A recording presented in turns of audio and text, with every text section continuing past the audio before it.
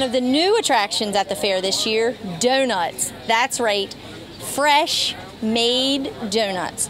I'm here with the donut man himself, Mr. Ron Carter, and he's going to show us exactly how these donuts are made. Hey, Mr. Ron. Hi, how are you? Fantastic. So what is the inside secret to this donut machine? Well, I have a vanilla cake mix that I use, and then I make a batter. I have to mix it a certain amount of time, then you have to let it rest a certain amount of time so the baking powder will get absorbed into the batter, and then I dump the batter into here, and this swings back and forth and it drops 2 donuts into the hot batter. Okay.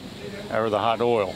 And then it goes along and there's a little paddle in the middle that flips the donut over so it'll cook on the other side. Then it goes on along and up the ramp and into the catch bowl, and then I put them in there. Perfect. And can you show us example of these fresh made donuts? There they are. Look at that. Fresh donuts right at the Queen Anne's County Fair.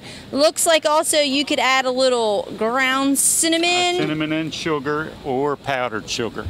Perfect. So if you're in for a sweet treat at the fair, you've had your cheeseburger or your hot dog and you're looking for something to hit the spot, the Donut Man can take care of you. Thanks. Thank you.